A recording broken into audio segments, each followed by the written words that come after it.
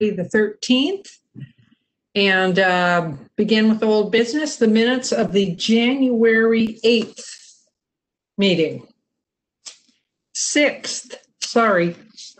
January 6th. Do I have a motion?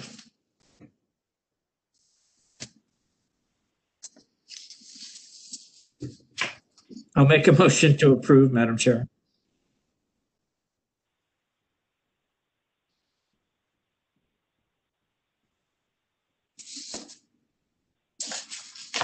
I second the motion. Thank you. All in favor, please say aye. Aye. Aye. Aye. Opposed? And so there's nobody making Okay, that's approved. COVID-19 relief funding. Kathleen or whomever? So this would be Mark Gasaway. I've asked him to provide an update on the funding that we've already spent through this year. And then in the new business, we'll be talking about some additional funding that will be coming. So I'll hand it over to Mark Gasaway.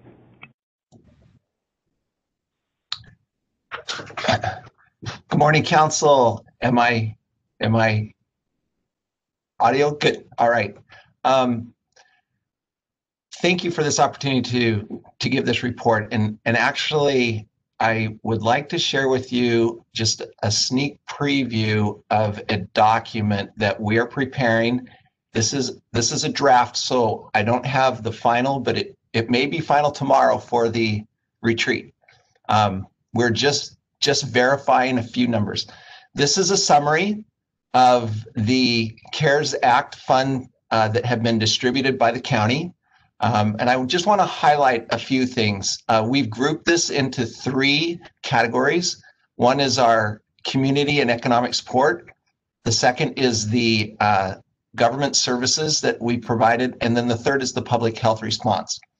You can see that the total of CARES Act funding that we've distributed so far has been almost $50 million. And those are divided into these 3 main categories. This slide, this report has some of the matrix of those individuals and households that have been impacted by the support.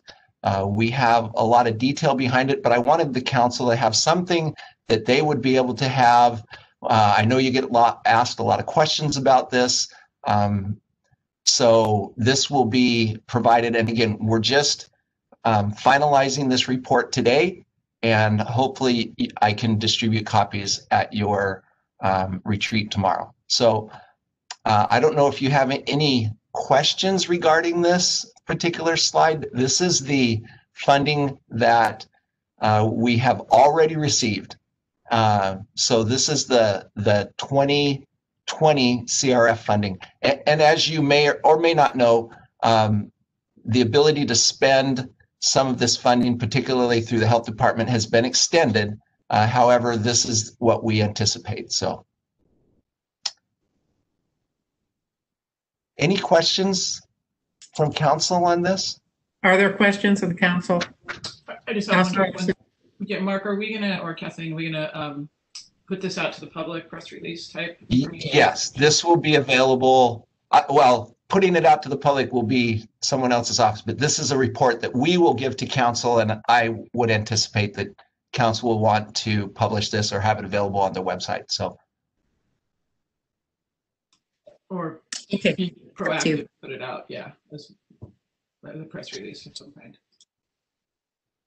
One of the things that I would like to share is, and I know some of the comments may be getting to council directly, but we have received a significant number of responses from the citizens through the agencies that have distributed these funds, through Clark PUD, through the Greater Vancouver Chamber of Commerce, of those businesses and individuals that receive these grants. And it is heartwarming. I can't think of another word to describe the response that the citizens have received. I only wish we had the ability to do more, because it has been so impactful in the lives of individuals and those businesses that have the county has been able to support. I will detail out some of those responses and give those to you at another time. So, And if I may, Madam Chair. Go ahead. So, Mark, I think this is a great slide, and I hopefully you will not just post it, but once finalized and approved, that we'll do a press release on it. I guess my question is, I don't know if Venice is still on and has some comment. Of the 11,000 plus residents supported, have we identified any group or groups that have been left behind that have not benefited from the support that we've so far disseminated? I'm just looking for gaps that we may need to fill with future funding, relief funding. Yeah, that 11,000 residents, that relates primarily to those that received help from the PUD, from Clark PUD, through the energy program. So those were grants that were given directly to residents for utilities. And then there's just a variety of metrics here. I don't know of any specific group that we have not been able to address. That information may come quicker to you rather than to me. I know who we have helped, and we can give you more information on that. So, Councilman Mitchell, yes, we have served over 1,300 people for rental assistance, but we still have a waiting list that we need to address with some future funding. Thank you, Vanessa. Okay. Did you have more to report to us, Mark, at this point? Yes. Okay. This will be a report for the CR funding that we have received. The new stimulus bill, which was approved on the 27th of December, I believe, the date, that is going to provide new funding, and it will be focused in a couple of different areas. I'm already working with Vanessa's staff, community services. One of the main focuses of the new funding is a program called Emergency Rental Assistance. And we don't have an exact number. The Washington State has received the allocation for the state. However, under this new stimulus, Clark County is now considered a direct recipient. So we will no longer have to go through the state to receive our allocation for the new stimulus funds, which helps us in many ways, but also requires us to do more work as well, because as a direct recipient, we will have additional requirements. However, we're working with that program. Just again, a rough calculation will mean that we will receive somewhere between $15 and $20 million for the emergency rental assistance program. There's also a program which will go directly to our public health department, and the estimation there is upwards of $20 million that we can use through the year 2021. The limitations right now are for the entire calendar year rather than a piece of next year. So we're still learning about those programs, but there's significant amounts of dollars that will be coming into the county in both of those areas. So I just wanted to let council know that we are in the works. We have made application for the emergency rental assistance program. The money coming to the health department or our public health, Clark County Public Health, also is coming, but it comes through a different channel. So we will be getting that information shortly. So. Okay, so that was part of your 2.2 new business, correct? So is that correct, Mark? Yes, I didn't really look at the Okay. agenda. Sorry. So, let's move on. Is there anything else, Vanessa, that you have for us, or is there anything that you have for us under old business and the COVID relief funding, other than responding to the question of Councilor Medergy? No, I just sent Mark an email. There's such an echo. Just to make sure that all of our COVID-19 money was included in that slide, because we got some directly from the federal and the state. Yes, and just clarification there, Vanessa. This is primarily the main sources. There has been additional grants that we've received that aren't included in that slide. Some of the ones that went through community development, elections received a grant to help with the elections, and then the courts have also received small grants. So this slide includes those major sources. There are some other grants that did not come through our control process. So does that answer? Yeah. It sounds like that answers a question. However, it raises another, which is I actually think that we should try to bring all of those funds together if we're going to report to the public, because we shouldn't leave any out. So I know that may make your job a little bit harder, but I do believe that we should pull all of those funds together and be able to report that to the public, because I think it's important that they know. I agree. I agree. And we'll just, move. Kathleen, Okay, am I doing Vanessa? my staff report now or in the new business? I believe in new business. Is that correct, Kathleen? That is, and you can Yes. certainly continue with the 2.2 now if you would like, Vanessa, just to finish up that topic since Okay. Mark has already discussed it. Okay, why don't we go ahead and do that, Council? Let's just go ahead and allow Vanessa to give her report, and then we'll move back to the other items under new business. Vanessa? Thank you. So today we're come in with a staff report. We are looking for approval today to accept the money from the Department of Treasury. And I'm going to ask Michael to give a brief overview of the funding, and then we're here to answer any question.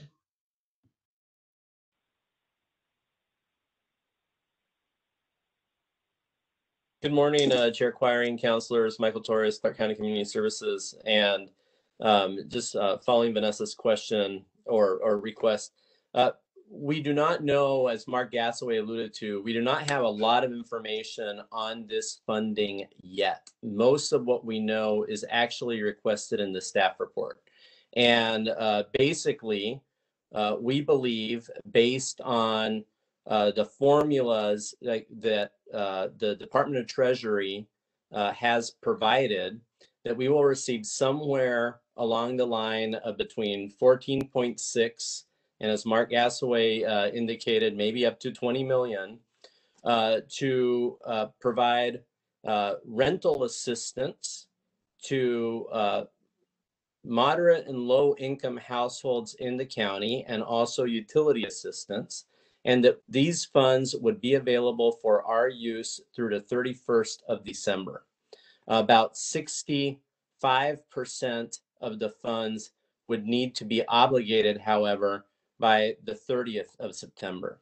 Based on our experience with the state emergency rental assistance program last year, we are very confident that it will be very easy to expend those funds well before the 31st of December.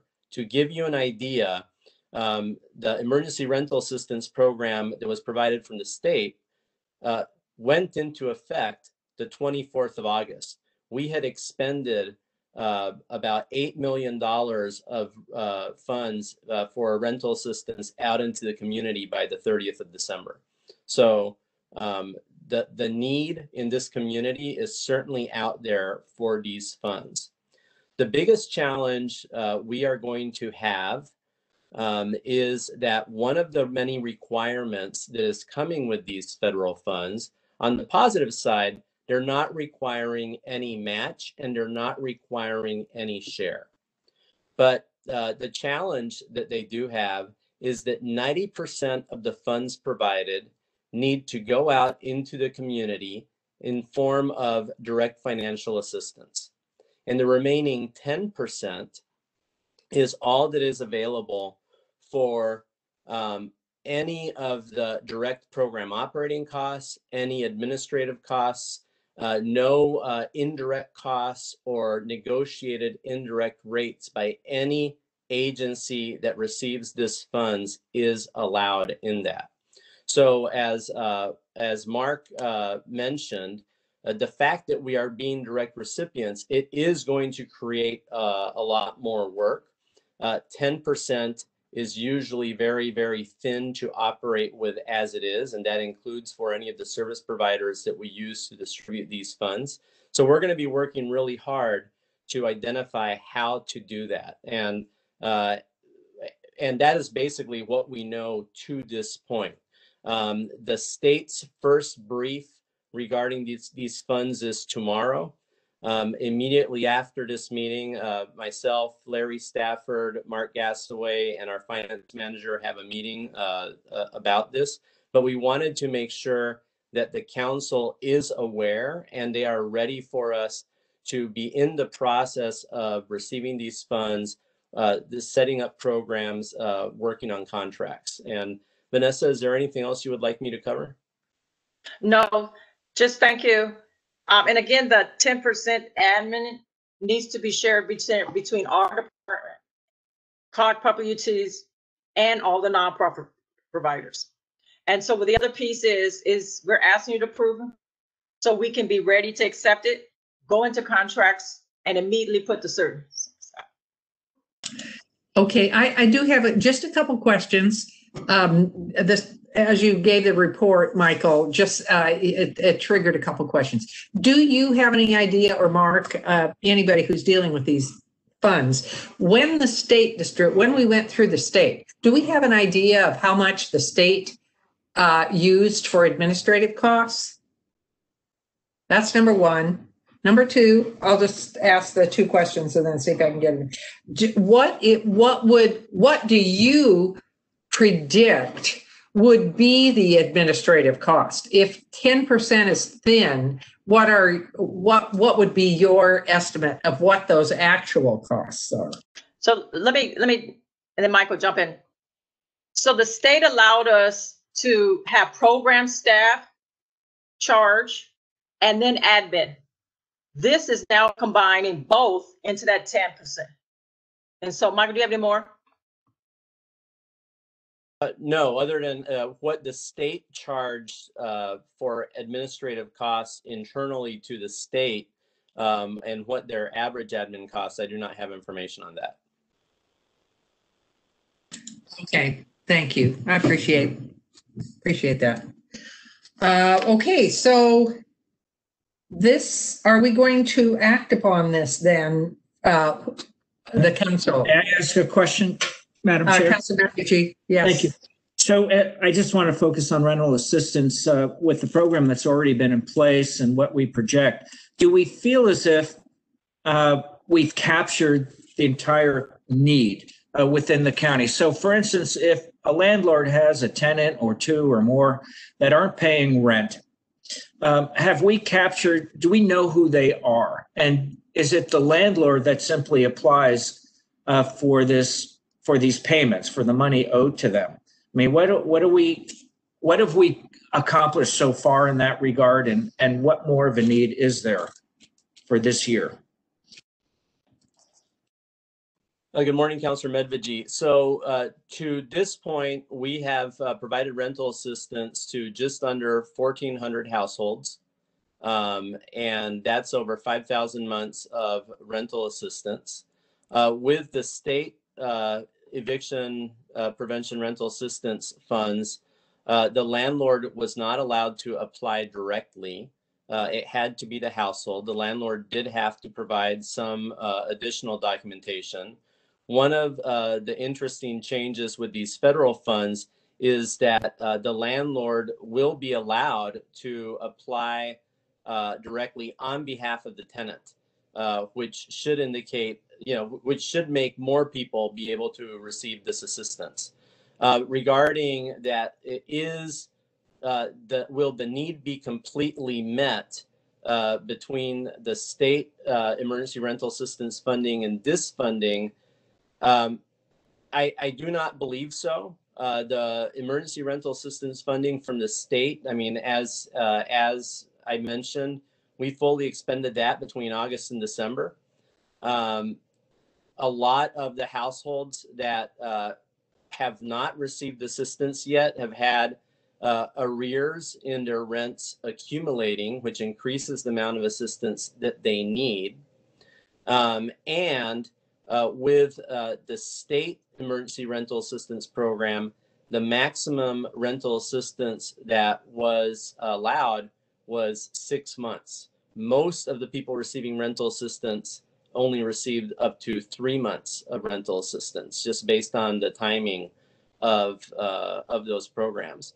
Also, based on the original estimates Commerce gave us, based on our poverty rates, they thought about 8,000 households would need rental assistance. And as I mentioned so far, we have about 1,400 households. The last thing I would say to that is all these numbers I have mentioned really are rental assistance for households and individuals that are currently housed. Both the state eviction prevention rental assistance program and these new funds really focus on preventing evictions because of the economic crisis caused from the COVID pandemic. Things like avoiding the eviction cliff after the eviction moratoriums expire. None of these have been funds that have really been able to be focused on the population in our community that is currently unhoused. Michael, if I could just add a little bit to that as well. Thank you. Counselor, there's a lot of things we don't know yet about this program. What we do know is that the Department of Treasury is, in their formula, about 45% of the available funding is going directly to direct recipients. That will be including Clark County. That means that 55% of the funding will be going to the state for the state to allocate. And we don't know anything about how they're going to do that yet. We're not, so in addition to the direct funding that we receive, we may be eligible for the other 55%. We just don't know yet. So the other nuances about this program, it requires individuals or those who qualify to re-qualify every 3 months.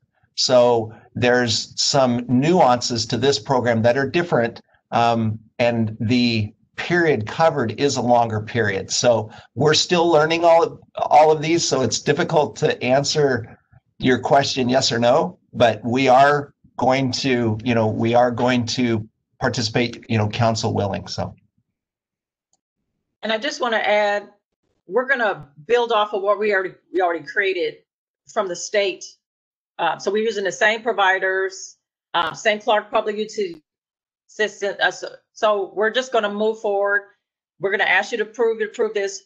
So once we get more, we can move right into contracts with those providers. Good. That's what I was thinking when you noted that earlier. It does help not to reinvent the wheel and the reduce costs, administrative costs, or whatever, to try to help to stay within or not go over too much that 10%. So are there other questions of the council just before we move to approve this?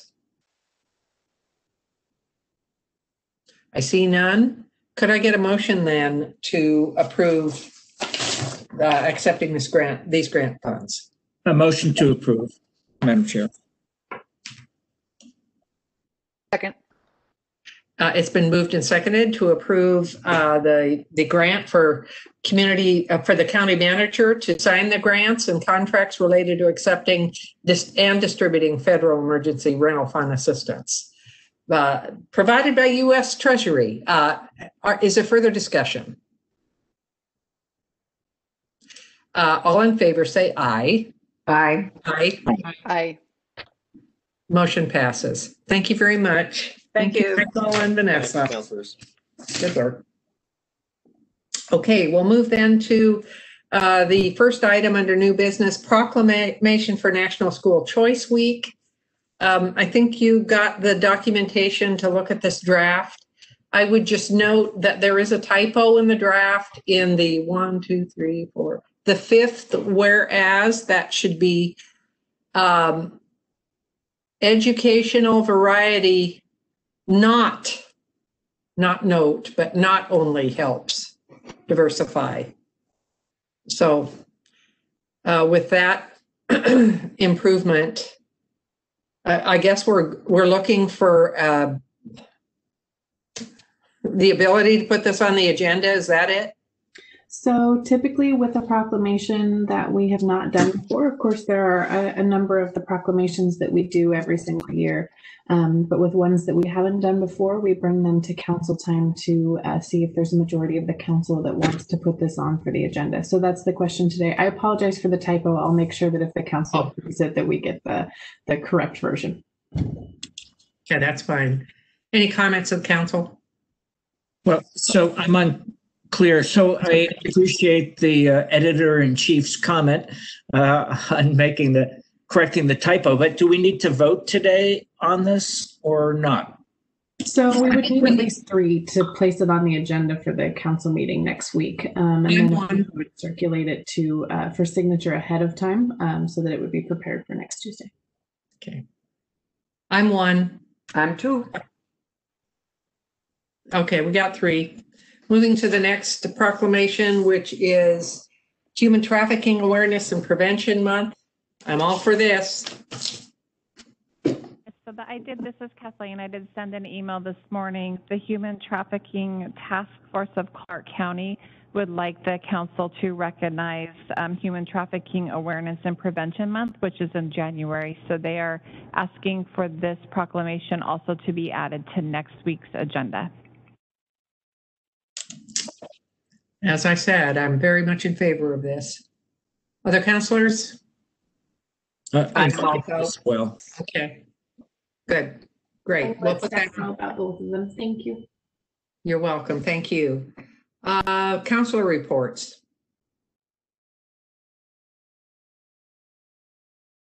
Chair, I have one. Yes.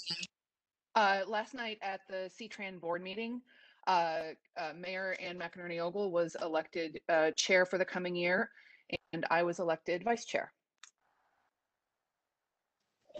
Congratulations.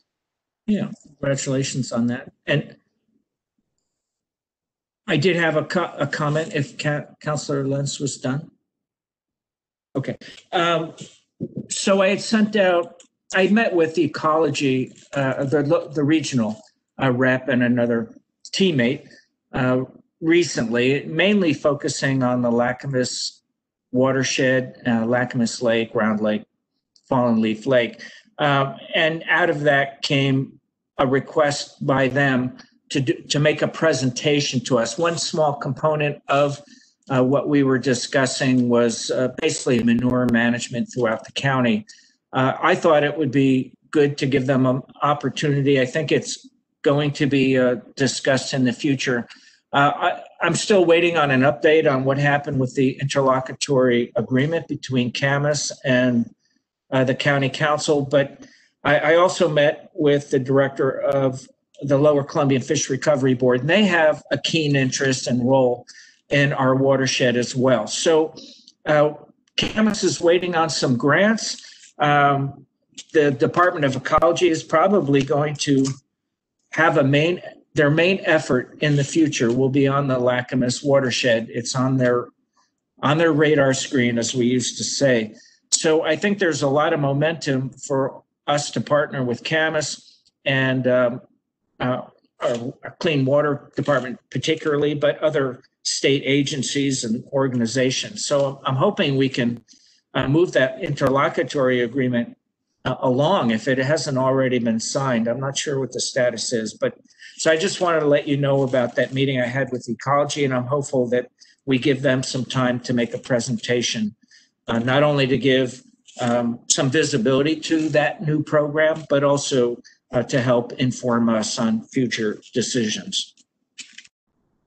So this is Kathleen. Just so you're aware, I have left a message with the city manager in Camas. We have not received the signed interlocal agreement back.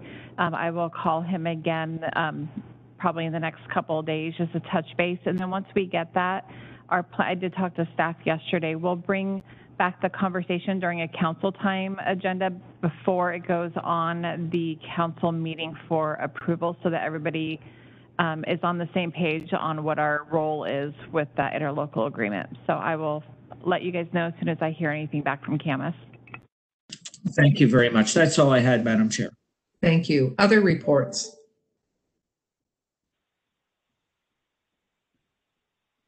Okay, Lindsay, do we have a report on policy issues? I have just two quick things for you. The first is that we do, even though Monday is a holiday, it is not a holiday for the legislature, so they will be in session, and so we still will have our call. So that information and the information for members of the public to be able to listen in on that is available as well. But just as a reminder, it's a holiday, but we still will be having that call. The other thing I wanted to let you know, I just heard from Josh that the legislators received a report recently that the total estimated loss in transportation revenue due to COVID is about $524 million this biennium, and early estimates anticipate a loss of an additional $234 million next biennium. So right now, it doesn't look like we're going to have an impact on the 179th Street project. Everything's, still on the list as it will, but it's just one of those situations that paints the picture of kind of where we're at with those state transportation projects and making sure that we work to preserve to keep that 179th Street project within the budget.